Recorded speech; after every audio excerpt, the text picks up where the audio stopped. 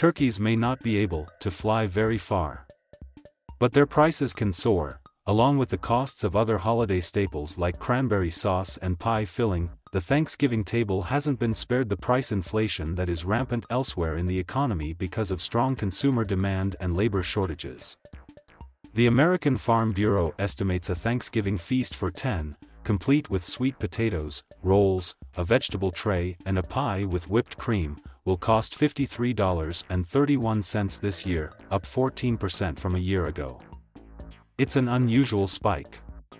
Before this year, the annual cost estimate had been falling since 2015. A more recent survey of grocery store prices by the U.S. Department of Agriculture shows a different basket of Thanksgiving staples up 5.5% after stores started running more discounts. The inflation is real. Everybody is saying that. Everybody is feeling it, said Butterball president and CEO Jay Jandrain. Whether it's labor, transportation, packaging materials, energy to fuel the plants, everything costs more. North Carolina-based Butterball, which supplies around 1/3 of Thanksgiving turkeys, struggled to attract workers earlier this year, leading to processing delays. While turkeys waited, they grew bigger, adding to already skyrocketing costs for corn and soybean feed. But Jandrain said labor shortages have lessened and the company was able to secure enough trucks to get its turkeys to grocery stores. So there will be about the same number of whole turkeys as last year, but fewer smaller birds. The good news about that is everybody loves the after Thanksgiving leftovers, and they are going to have more of them this year, Jandrain said. According to the USDA, the average wholesale price of an 8 to 16-pound frozen turkey in mid-November was $1.35 per pound, up 27% from a year ago. Stores offer discounts to lure shoppers, and the average advertised price of that size turkey the week before Thanksgiving was well below the wholesale cost, at 93 cents per pound, the USDA said. That's still up more than 9% from last year. For other staples, weather conditions compounded labor shortages. Pumpkin crops were smaller due to heavy rains and a fungus in Illinois, a top supplier, and drought in California. In early November, fresh pumpkins were averaging $2.72 per pound, up 5% from a year ago, according to Nielsen IQ. Prices for green beans were up 4%, while canned cranberry sauce was up 2.5%. Ryan Boyer of Dallas, Texas, usually buys turkey a day or two after Thanksgiving to save money.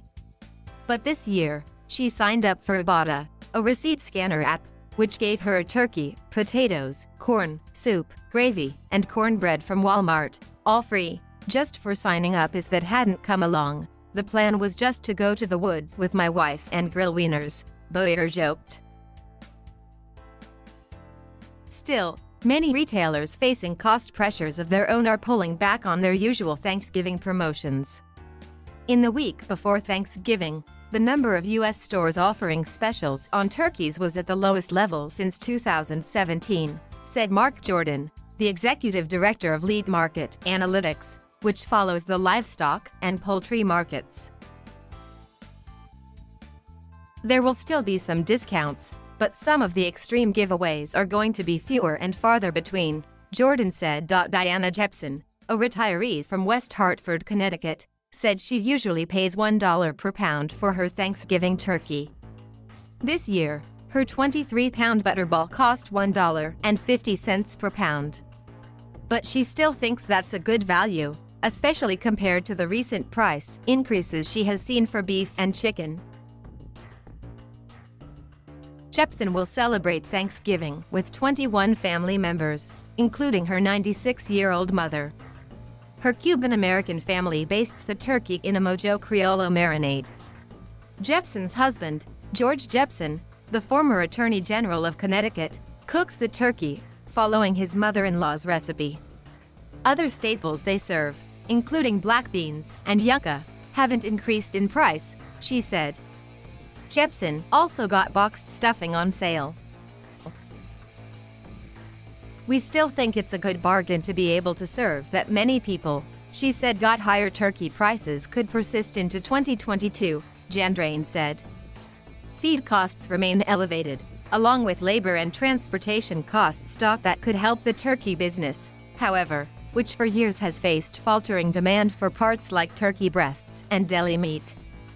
The industry slaughtered 159 million turkeys in the first 9 months of 2021, giving the U.S. its lowest per capita supply of turkey since 1987, Jordan said. Higher prices could encourage farmers to raise and slaughter more turkeys next year. For some shoppers, availability, not price, was the biggest concern this year.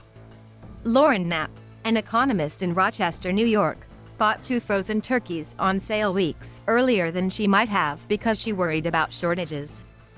Knapp and her partner plan to make a practice meal on Thanksgiving and a second meal for relatives in early December.